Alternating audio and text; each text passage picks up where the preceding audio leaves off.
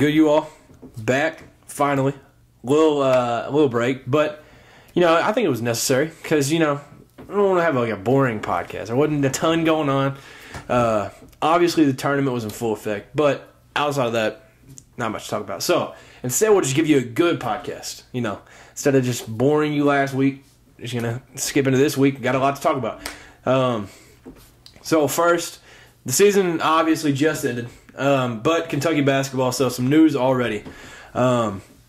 Keon Brooks has announced he's testing the waters. So, that was kind of expected. Either him transferring or testing waters or something.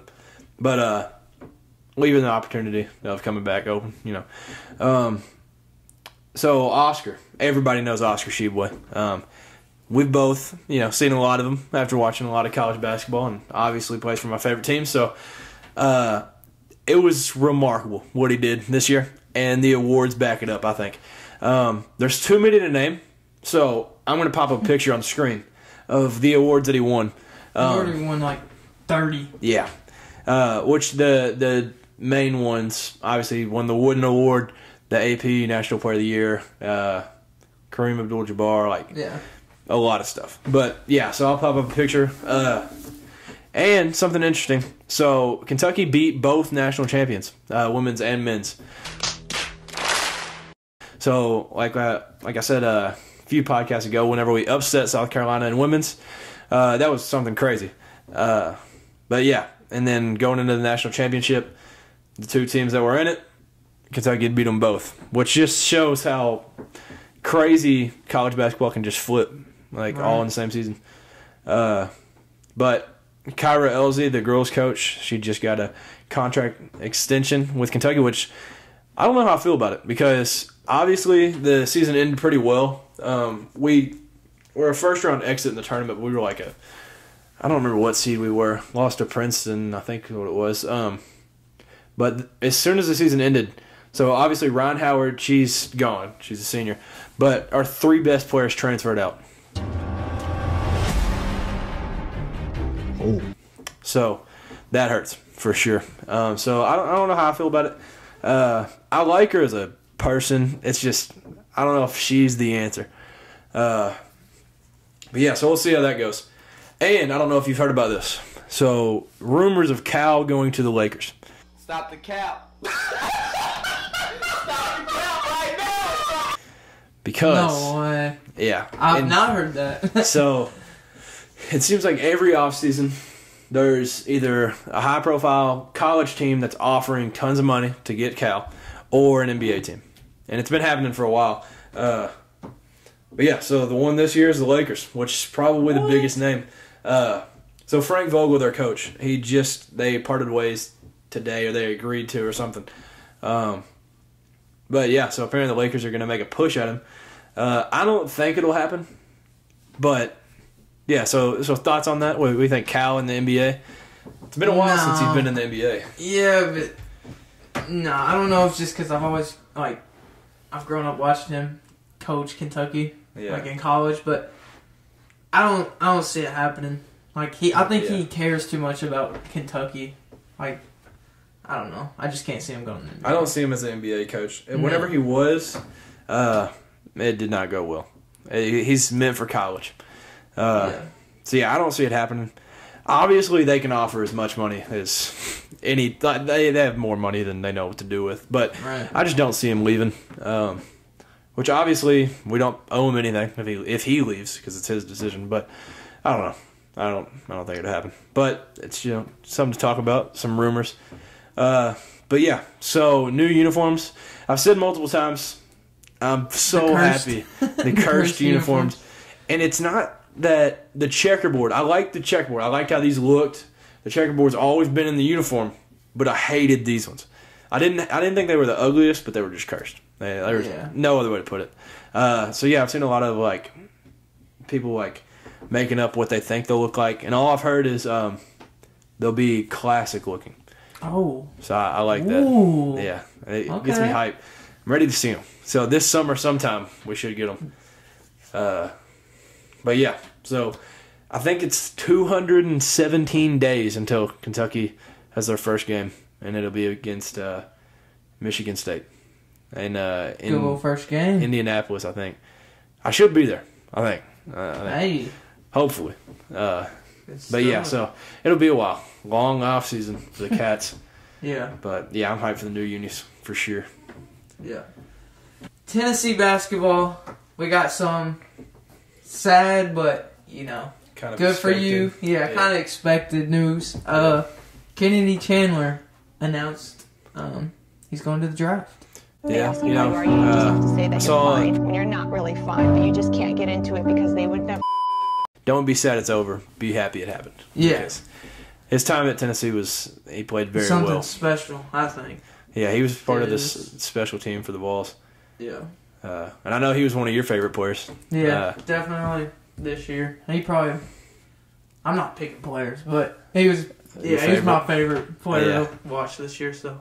You just got to fall in love with a point guard, too. Something about a point guard. It's just something about the point guard is, I guess, always having the ball or something. He's a good leader, too. He is. For sure. And he's kind of he's not like a guy that's I want to say speaks his mouth, but talks like trash. He works in silence. You know what I mean? I like that, too. Yeah. Yeah, I don't want somebody that's just yapping the whole game. Yeah. He lets his game talk, He don't, post stuff over social media and, all that stuff, so. Yeah, I think he'll get picked up early, though, first round. I would think. I haven't even checked where he's going in mock drafts. Yeah, I don't know where he's projected. But yeah, I would assume first round. He's first round talent. I know that. So if a team needs a point guard, why not take a chance on him? Right. So the McDonald's All-American game, I feel like it used to be more important than what it is now. I used to be like, oh, I can't wait. This year I didn't even know it was happening until the night of. I was like, yeah, I guess I'll turn it on, But it's definitely changed. Because a few years ago, it's all right, there's 5 Kentucky commits, 4 Duke commits, 3 from North Carolina, 5 for Kansas. But now it's players aren't more spread out. Yeah, it's because Arkansas has 3 5-stars. Who? Right. They're actually projected number 1 next season. Early projections, what they. Really? Yeah, so Arkansas number 1 to start the year. That's crazy. Musselman's got it going on. So yeah, it was cool to see. I mean, players going everywhere. Obviously, you've got your Kansas and North Carolina, Kentucky. But yeah, Arkansas was a surprise. There's Baylor commits. Just stuff you like to see. But the MVP of it was Dariq Whitehead, headed to Duke. So I hated seeing that. Don't want to see that at all. Yeah. But yeah, he's really good. And then Derek Lively, the number 1 player in the class, he's committed to Duke as well. He played really good. And then the 2 players who go into Kentucky, Chris Livingston and Cason Wallace. I like what I saw. I mean, Chris Livingston can definitely shoot a little bit better than what I thought. So that's always a plus. But yeah, and you can't really take all your knowledge based off that game. It's just basically it's a glorified all-star game. Right. You can't just think that's how they are always. But yeah, I enjoyed it. A lot of athletes in this class, for sure. For sure. But yeah, I'm hyped for next basketball season. There's a lot of good talent coming in, freshman-wise. And then there's a lot of dudes in the transfer portal. So college basketball next year about to be interesting. Hey, about to shape up nicely. Yeah. But before next year, obviously we've got to wrap up this year. So we had talked a couple podcasts in a row about the tournament, obviously. Yeah. The best tournament in all of sports. It's the best setup. The greatest thing. But the Cinderella team of this year was St. Peter's. St. Peter's. There's no arguing that. Yeah. So yeah, and as much as I hated us being in their path, it was pretty cool to see. I don't think I can ever say I rooted for them after that, just because it hurt. But yeah, it was definitely cool to see. And then Shaheen Holloway, their coach, I don't know if you saw it. He took the Seton Hall. Seton Hall, yeah. He used to play there, didn't he? Yeah, his alma mater. Yeah. So yeah, that's cool for him. But yeah, so the Final Four: Villanova versus Kansas, and then Duke versus North Carolina, which was crazy because in Coach K's final year, that was the first time they ever played in the tournament. That had never happened before, and so in that game, if you don't know by now, UNC won. So yeah. that ended Coach K's career at 500 against North Carolina. So he was 50-50. Yeah. I love to see it. I don't want him to have a winning record. But yeah, so they ended his head coaching career at Cameron Indoor with a loss, and then they ended his career as well. So I don't think you can wish for any more as a North Carolina fan. Obviously, you can try to win the Natty, but I don't know. That's about as good as it gets. That's awesome for them. But then Kansas and Villanova, that game was not how I expected. Villanova, obviously, they lost their second or third best player. I can't remember his name, but Kansas shot the lights out. That game, they did. They played really good. But yeah, someone said Villanova showed up to a gunfight with a bag of rocks in that one. And that's about the best way you can put it, because that's what happened. It wasn't a game. Brought a knife to a gunfight? Yeah. Yeah, it wasn't a game at any point. So yeah, Kansas easily got away with that one. And then Kansas UNC national championship. So UNC was chasing their 7th, and then so they'd be one behind Kentucky, and then Kansas was going for their 4th, and then the Jayhawks won, which I'm glad that they won. You're glad that Kansas won? Yeah, because I don't want UNC to have 7 rings. Okay, I don't want them that close. Yeah. Dude, honestly, I think it was a great championship game. I do too. It was good. Yeah, biggest comeback in national championship history too. They were down 16 or 18 or whatever. At one point, yeah. They were down 15 at half. Yep. It was awesome. And the ending made for a good one too. I mean, it was a bad possession by UNC, and they were down 3, and then dude stepped out. Of the ball. Yeah. Dude, yeah, that's crazy. They were up at 15 at halftime, and literally, they just needed to take care of the ball. Because I didn't think Kansas was going to catch back up. I was like, dude, they're up 15. If they just take care of the ball, keep doing what they're doing. Yeah. But hey, it's March. It's March, college basketball. But yeah, so that was their first national title since 2008, I think. But it might get vacated, so that'd be cool. I wouldn't mind that. Imagine. So then they're back to 3 rings. Dang. So yeah, it'll be an interesting offseason, especially for the Jayhawks, because they have a chance of losing a bunch of wins. Yeah. So that would suck for them. But yeah, so you like the ending of the March Madness? I enjoyed it. I liked it. The Final Four. I think it went well. Yeah. The UNC Duke game was one of the best games that I've ever watched. Yeah. It's hard to top the 2016 championship with Villanova and UNC, but that was a great game, especially with it being rivalries in the Final Four. 70,000 people watching. That was awesome. But yeah, so as much as I hate the man, a legendary career for Coach K. Very. He can't take away what he did for Duke and that Duke. So. And as many times as I've seen things that he's done, I'm like, he's a jerk. 2 things after the game made me have some respect for him as he goes away. I know what one thing you're gonna say. Yeah, you probably know one of them. One was in the interview after the game though, and he was like, they're like, so how are you feeling or something? And he was like, I'm hurt for my players, so I'll worry about me later. Yeah. And so I was like, okay, respect. Yeah. He cares about the players. He's a players first guy. So I thought that was cool. And then you probably knew the Armando Bacot thing, where he went up to him after the game, and he was like, you were my player of the year, which I kind of thought was a shot at Oscar, but it was still cool because he was like, I hope you're okay, because he got hurt, obviously. Yeah, right. Is that what you were thinking? The one thing was? No, I was thinking because they didn't shake hands with Kansas, did they, after the game? Or UNC? Or UNC, that's what I meant, yeah. He did, and then Wendell Moore did. That's the only player. And then I think some of the coaches did, but I know Coach K did. But yeah, a lot of their players just walked off. Yeah, that's what I thought. And I was like, dude, that's just, that's being a sore loser. It's the most... I know you're upset, but hey, they played better at the end. Yeah. You're in the Final Four, you made it this far, shake their hand. Yeah. That's the most Duke thing they could have done. It really is. Walk off. That's well said. Yeah, that describes Duke right there. But yeah, I enjoyed it. the One Shining Moment video kind of hurt. Oscar was in it crying, so that sucked. Kennedy Chandler was in it crying too. I was like, dude, yeah, it just sucks. Our teams were the big seeds that went out early was our teams. You hate to see it, but yeah. So for the baseball part, I'll speak first because Tennessee's got a lot to talk about.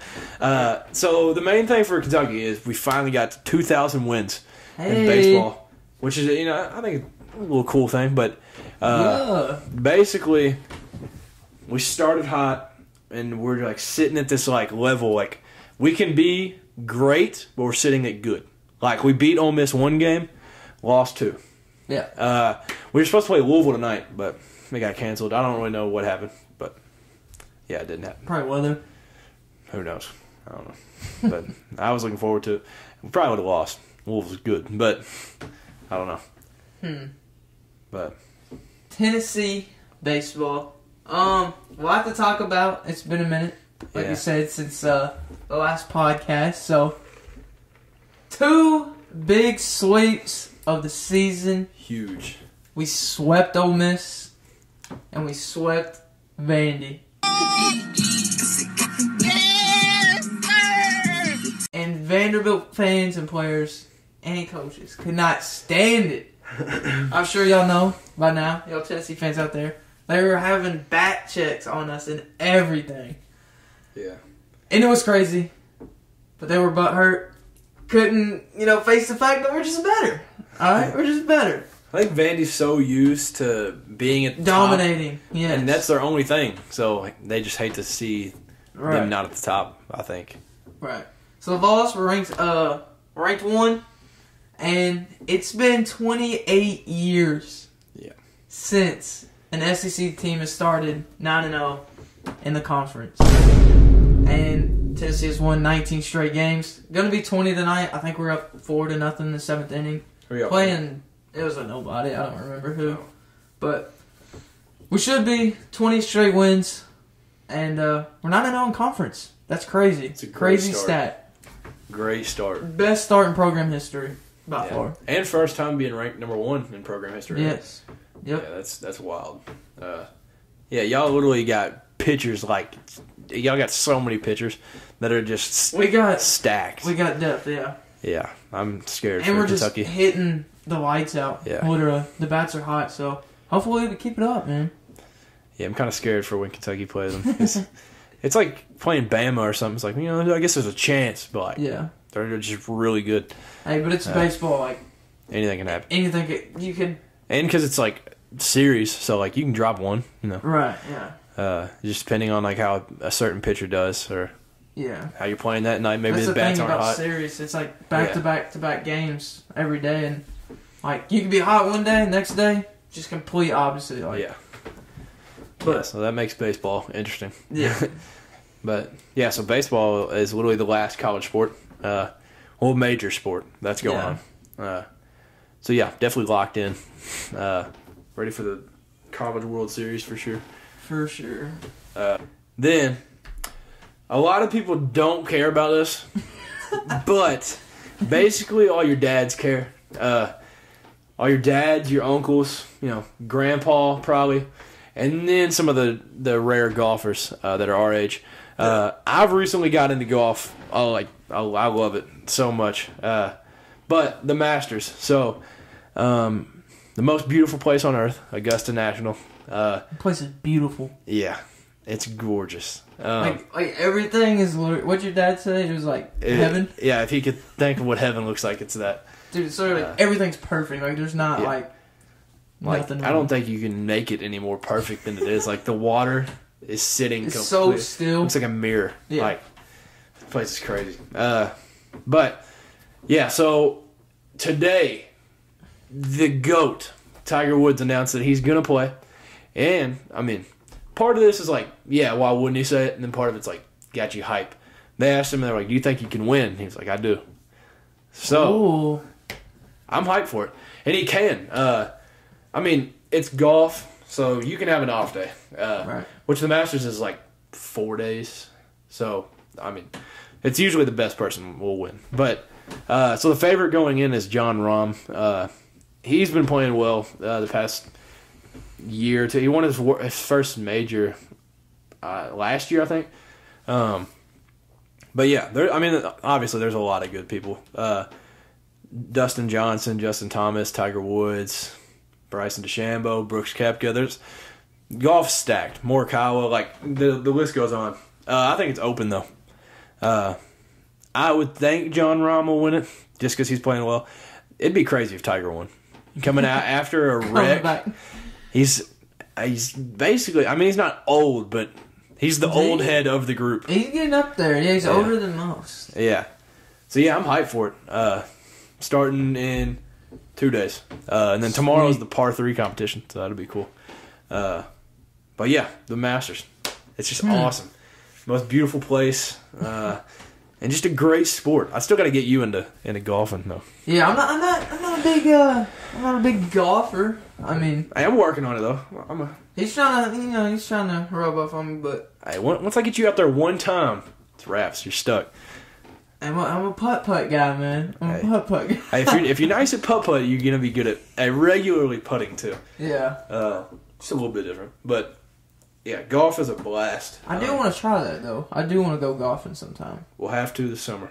Because I haven't really went to an actual course and did the holes and stuff, but I have hit golf balls before. But hitting golf balls is just fun. Dude, it is. It's a blast. Golf is the most stressful and the most peaceful game you'll ever play in your life. You'll hit one, you're like, dude, I hate this. I'll never golf again. And then somehow you'll chip in on the same hole. And you're like, I love golf so much. It's not that I don't have any interest to play golf. It's just I've never just done it. Yeah, I've never put myself out there to go play golf. You know what I mean? Yeah. Which I mean, for me, if it wasn't for Samuel, then I wouldn't have ever even thought about golfing. Yeah. But yeah, now I love it. Very expensive though, so that sucks. Yeah. But yeah, so I guess that's all. And I'm sure a lot of you know about all the craziness in the NFL, but there's been so much craziness that we can't even just add it into this. We're going to make it a separate video because there's just too much going on. But yeah, and then NBA, I mean, there's not much to, you can't just talk about the NBA. There's too many games. But it is something to talk about. The Lakers and the Nets aren't in the playoffs right now. So if the season ended today, that's crazy. Neither of them are in. Never thought you'd see the day. Yeah. Especially with players like that on each team, but yeah. So I think the Suns might be first in the West, and then I don't know. I think the Bulls look good, the Suns look good, the Grizzlies look good. That's my favorite right now, the Bulls. The Bulls look really good. Yeah. They're loaded. But yeah, so obviously more to talk about with the NBA and NFL coming up, and MLB just started. Yeah. Big Reds guy. I'm like a lukewarm fan. I'm hurting even wearing this shirt. It's a Jesse Winker jersey shirt. Yeah. Man got traded. Gosh. Along with Suarez. Dude, it's just the Reds, we don't hold on to anybody. It's never ending pain. It just seems like whenever it's somebody's finally turning out. Yeah. It's let's get rid of them. And then we release them and trade them. Yeah. So. Yeah. But I'm going to make another video for all that, right? Add in another podcast. Yeah, for sure. So that stuff's important, That's big sports stuff. And then the Masters is this weekend. I'm gonna be locked in. I'm gonna be dialed. I'm about to be tuned in that for sure. But yeah, so the NFL craziness, some NBA stuff, all that. Another pod because that's a lot of important stuff. But yeah, you got any last things? I think that's it. Y'all have a great day. Yeah. Day, be night, safe. Whatever it is. Enjoy some golf, I guess. Oh, yeah. Hey, if you're into golf, enjoy some golf this weekend. And some college baseball and MLB. Yep, for sure. Yeah, I appreciate you all tuning in. It means a lot to both of us. And yeah, like you said, have a great night, day, whatever time you're watching it. And y'all be safe. Thank y'all. See y'all. See ya.